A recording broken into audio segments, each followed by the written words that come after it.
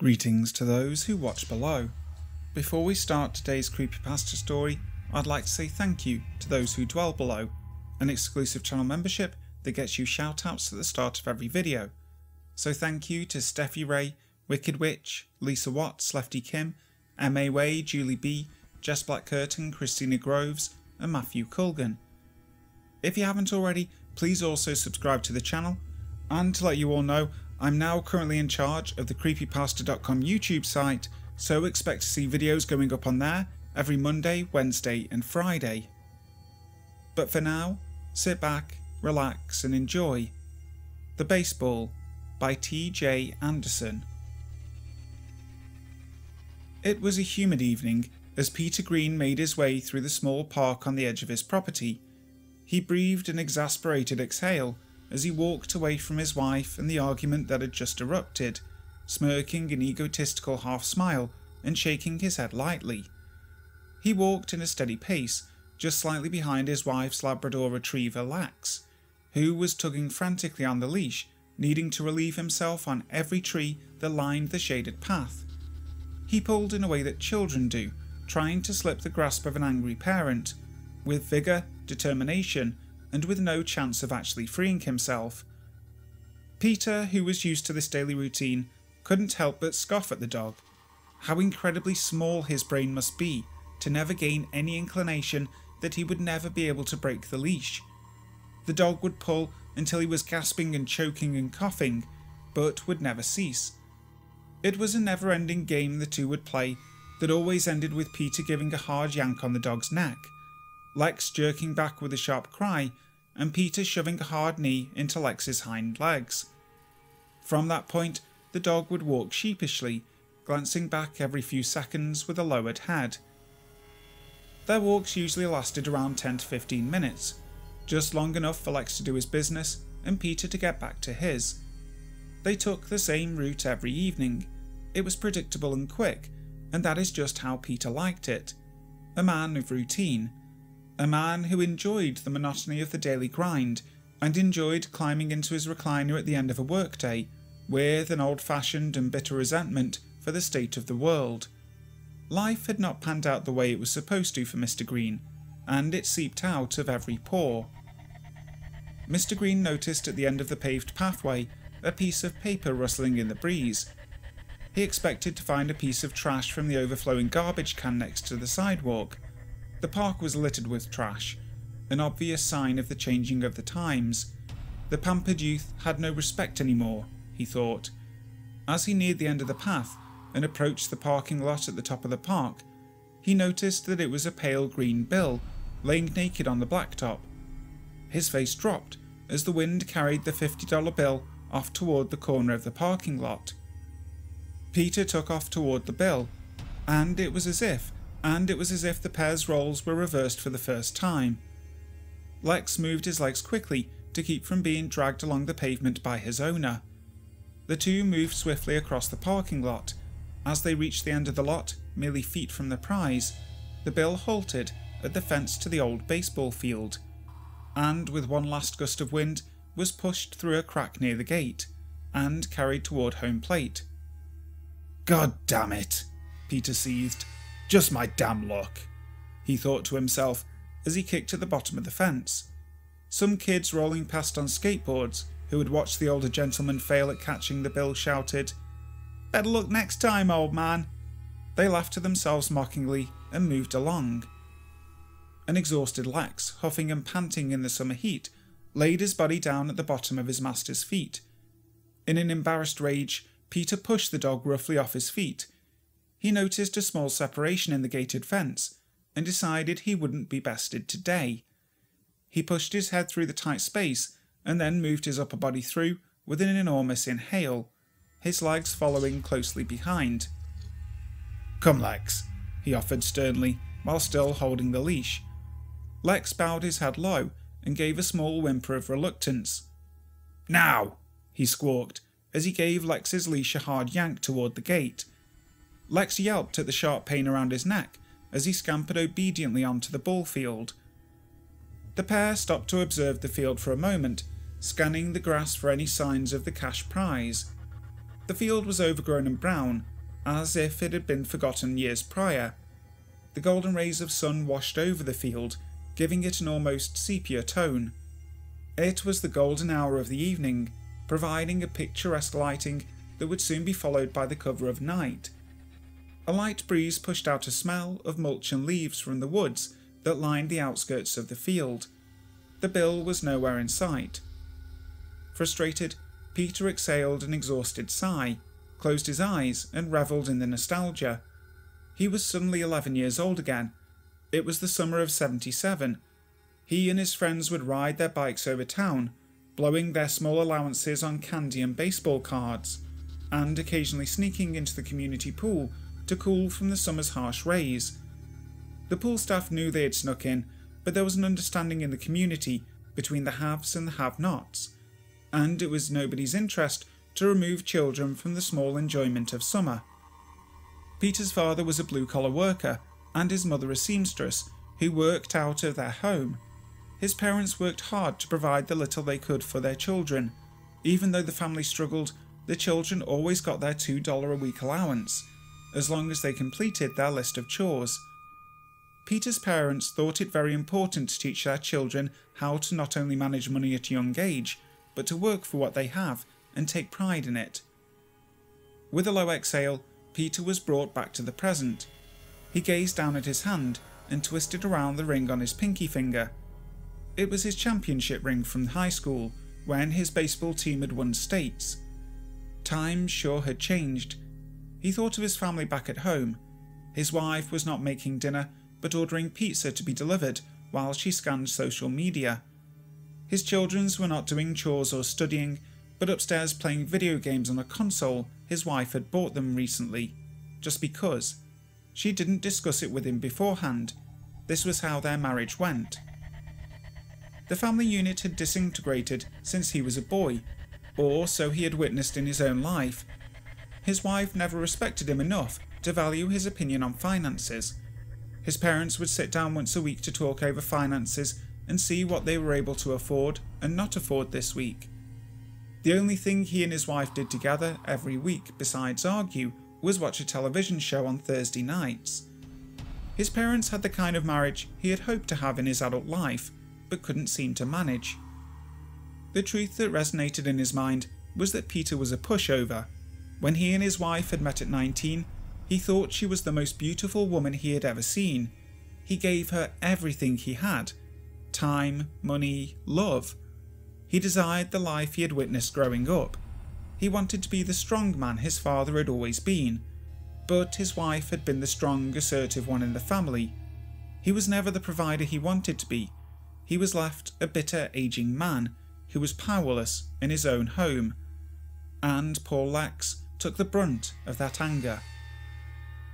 Peter started walking around the field, starting from the gate he entered on the side of right field.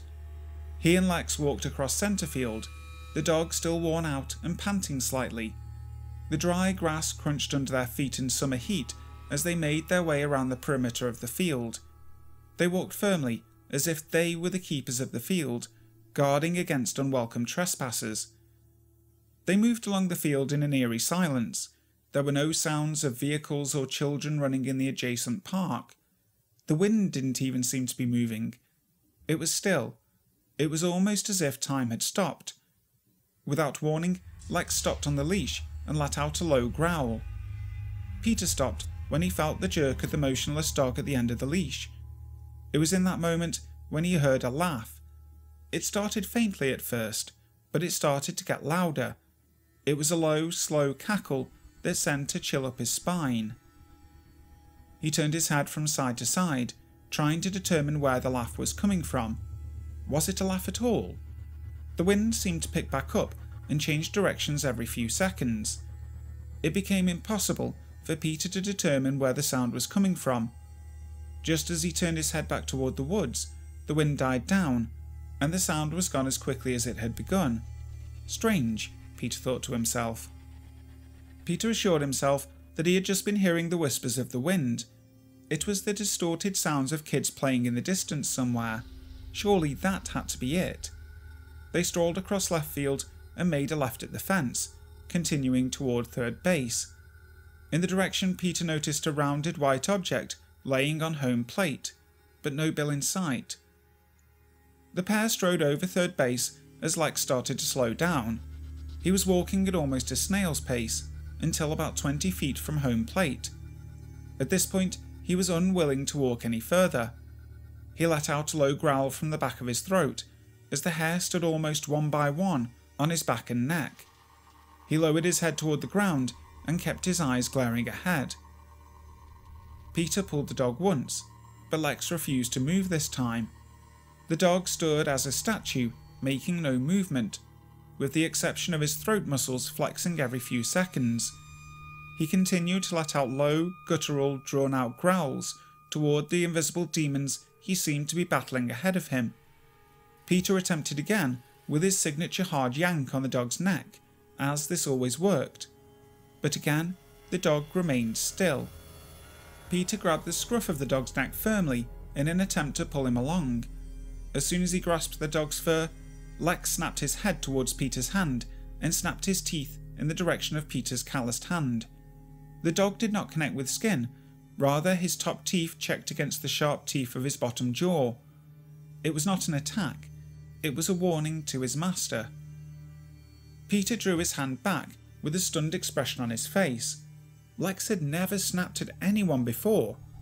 Peter's astonishment turned to anger, and he raised his hand up over his head, rearing his arm back so far that his shoulder blades were almost meeting in the middle. Without hesitation, his ego guided his hand down toward the Labrador. He had brought his closed fist down onto the dog's head with such force that when he made contact, Lex's front legs gave out, and he fell to the ground. Lex let out a yelp as his body crashed onto the greenery. He lay still, his eyes still directed ahead. There was an eerie silence that crept over the both of them. It was the kind of silence that sits still and lingers. It was morose and deafening. The silence was cracked as Lex let out another growl, facing ahead. Peter was over it. He dropped the leash. The dog would eventually follow him, and if it didn't, Peter would be far from broken up about it. One less mouth to feed, Peter spat to himself as he walked over to home plate to examine the rounded object that lay there. It was a baseball. Peter picked up the ball in his hand and ran his finger over the red stitching of the leather. The ball was beat up and frayed, the white now a dull beige. As he turned the ball over in his hand, he noticed an indentation in the leather. The cuts in the ball ran like canyons across the canvas. The number 13 jumped out at him. It seemed to have been scratched deeply into the ball, with a familiar brownish hue to it. Peter ran his fingers over the number, as if this was his braille and his only way of fully understanding the characters.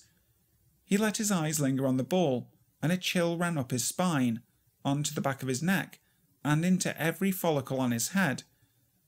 Every piece of hair felt like it was standing on end, almost stinging as if to remind him to breathe. He exhaled a long, deep gust of air, still looking at the ball in a perplexed manner. "Lucky number 13, Peter said out loud to himself. Peter was shaken out of his trance by an aggressive bark from his companion laying nearby. It was unlike any noise he had ever heard from the dog in the decade they had been together. This was not a warning like the growl had been. This was something much, much different. As Peter lifted his head to look at Lex and yell at him to shut up, he turned his head toward the pitcher's mound, just in time to catch the flash of a baseball as it careened into his right cheek, just below his eye. Peter let out a painful scream. He clutched his face as he fell to the ground. He felt his cheek had swollen upon impact of the ball, and he could not see clearly out of his right eye. He touched slowly at his cheek and found that it felt almost like a sponge, as if the ball had completely disintegrated any bone that had once been there. The pain left him crumpled to the ground as he let out another painful yell, this time filled with anger. He turned his head toward the mound and saw a blurry image of what looked to be a man standing there. Peter could make out that the figure was a man, his head positioned just in front of the sun, causing him to look like a featureless silhouette. As his eyes adjusted, Peter could start to make out his appearance. He was tall. He must have been 7 feet tall. He had long, stringy black hair and looked just between thin and emaciated. His eyes looked black and were enhanced by the dark circles under his eyes. His skin was a pale white, except for the skin around his mouth. A light brown traced along the outside of his lips, like a child who had been drinking Kool-Aid all day. He was dressed all in black, his clothing torn and frayed on the sleeves. He had on black boots that looked like a mix of cowboy and combat boots. His loose-fitting tie around his neck was black with dark green stripes, providing the only hint of colour illuminated from his dark presence. The man stood there, slightly hunched over, chin down, his eyes piercing upward directly into Peter's. He had the stance of a pitcher, looking to his catcher for the call. He had a devious smile on his face, his teeth coated in brown stains. He smiled as Peter stared him down in anger. The man on the mound watched as the other man's face turned from anger to fear. This was what he came for, watching their faces overturn as they come to terms with the very real danger they are in. He watched the light drain from Peter's eyes with a calm delight. Just as Peter opened his mouth to scream, the man rushed him from the mound, the smile still on his face. The way he covered the ground between them, it was almost as if his legs were 6 feet long. He seemed to get to Peter in as little as 3 strides. As Peter flipped to his back to defend himself, he saw the man more clearly now. His face looked almost animated and inhuman. Peter shot his hands out in front of him instinctively to protect his face, as the man jumped on top of him. He straddled him and grabbed both of Peter's wrists in one of his enormous hands and pinned his arms above his head. He was extremely thin, but he sat like a boulder on top of Peter's abdomen. He was impossibly heavy for his appearance. He continued to smile and peer down at a helpless Peter kicking his legs beneath him. About 20 feet away, Lex had stopped barking and lay with his head on the ground, gazing curiously at the scene unfolding. "Get off! Help! Get the fuck off me!" Peter screamed as the man continued to gaze down at him. He tried to move his arms to no avail. Peter noticed the man's teeth were rough, thin, jagged, and impossibly everywhere. They resembled teeth. They looked like rusted nails stuck haphazardly into different parts of his gums. Something was very wrong. He must have had over 100 teeth, if you could call them that, in his mouth. They were all jutting out in different directions, like some kind of oral wood chipper. "What do you want?" Peter cried out. The man gazed down at Peter below him and smiled his jagged teeth at him. He leaned down very slowly, closer to Peter's face, until he was almost nose to nose with him. His noxious breath enveloped Peter, and as small traces of drool started to drip from the corners of his mouth, the man stated firmly, "Better." In an instant, the man grabbed the baseball lying next to them in his oversized palm, and in a windmill motion, brought the ball down on the front of Peter's forehead. There was no crunching noise as one might come to expect with the cracking and caving in of a skull. Instead, it sounded almost like the dropping of an orange onto the floor. It was a low, muffled sound, followed by a small gurgle and groan from Peter. The man reared back and hit him with the ball again, and again, and again. The blows became wild and animalistic as the man repeatedly started pounding the ball into the same spot on his forehead, as wheezes and gasps escaped the broken man's body. The figure let out a series of guttural grunts every time he made contact with the lifeless man below him. The grunts continued to laughs, and in a short time the man was laughing hysterically as his brutality continued. Blood and bits of bone now coated the man's hand and ball. As quickly as the beating began, the man stopped swinging his fist. He sat still on top of the now faceless body, peering down at the crater he had created. He exhaled and released the ball to the ground. The baseball rolled slowly away, with small splatters of deepening red staining the surface.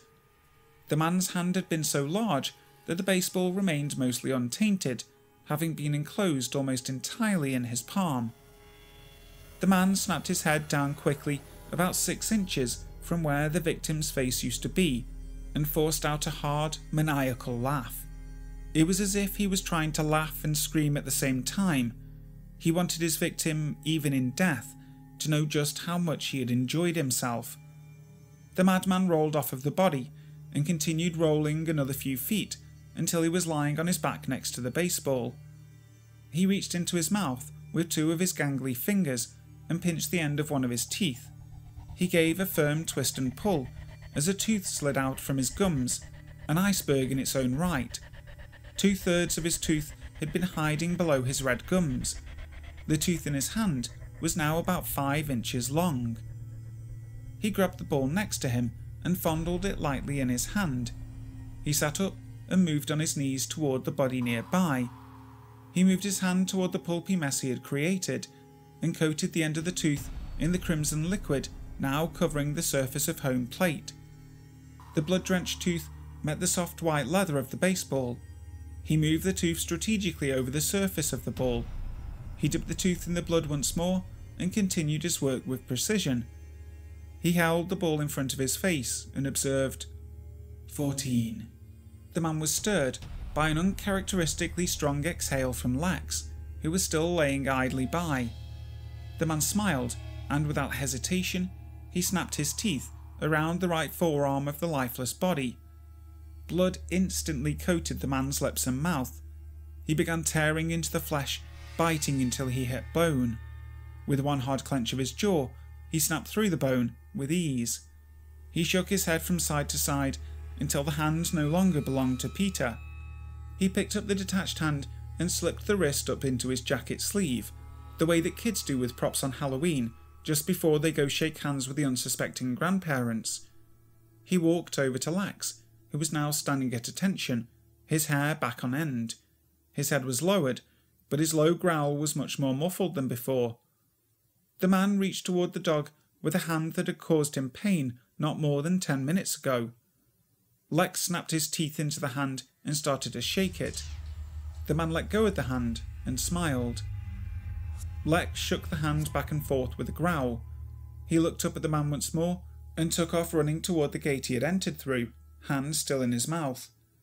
The dog stopped just before exiting the field, looked back toward the man, and then disappeared.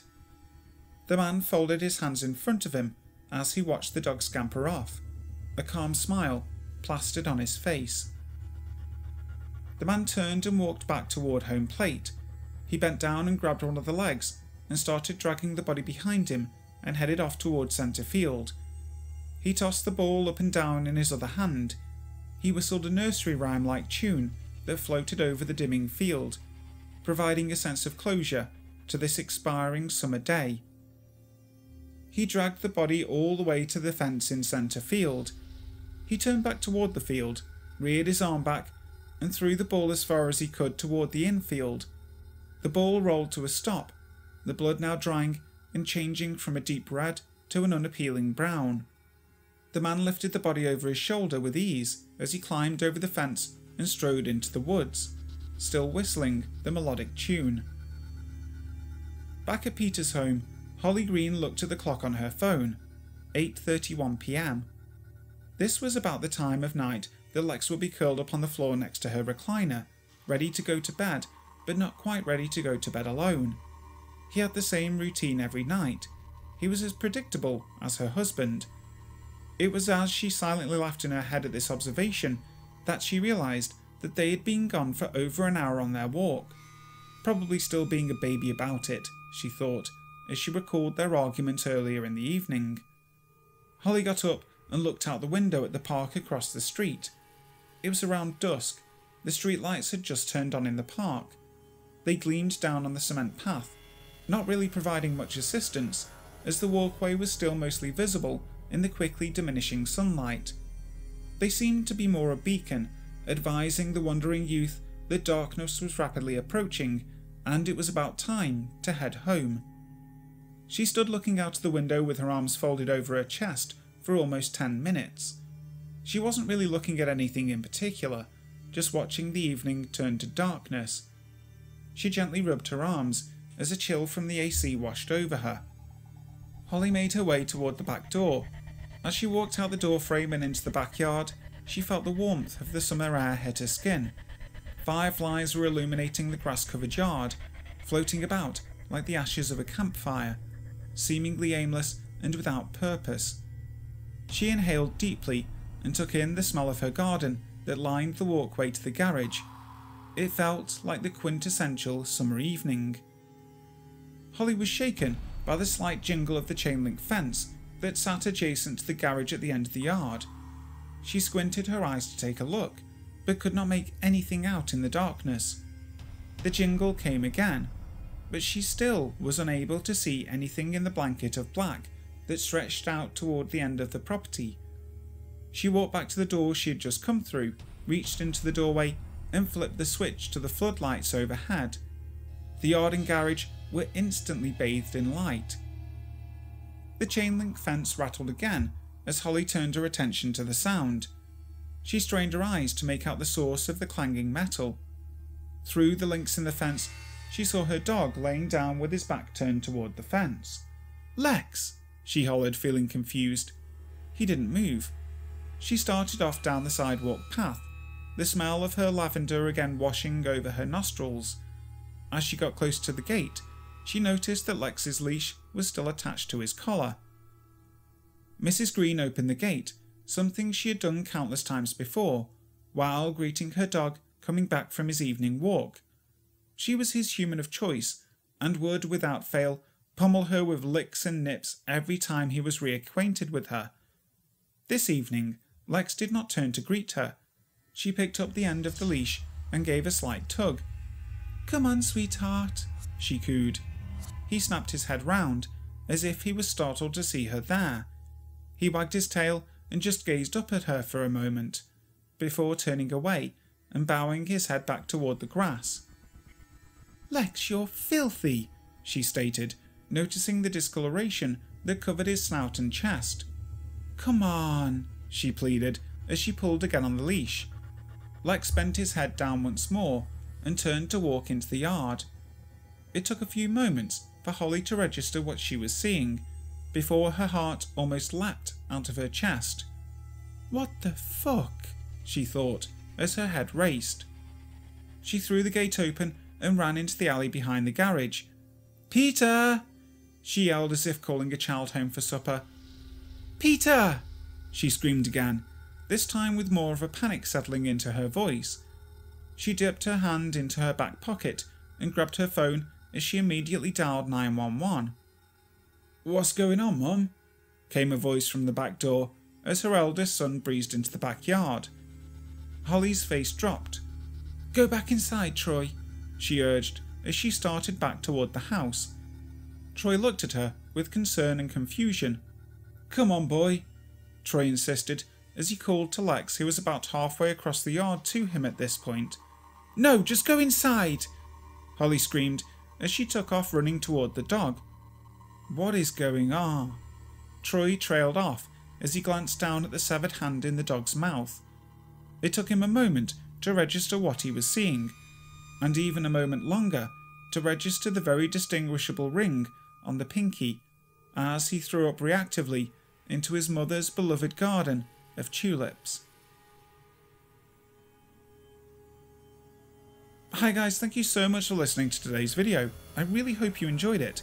If you did, make sure to leave a like and also subscribe to the channel if you haven't already, making sure that you hit the notification bell so that you never miss a video. So until next time, sleep tight.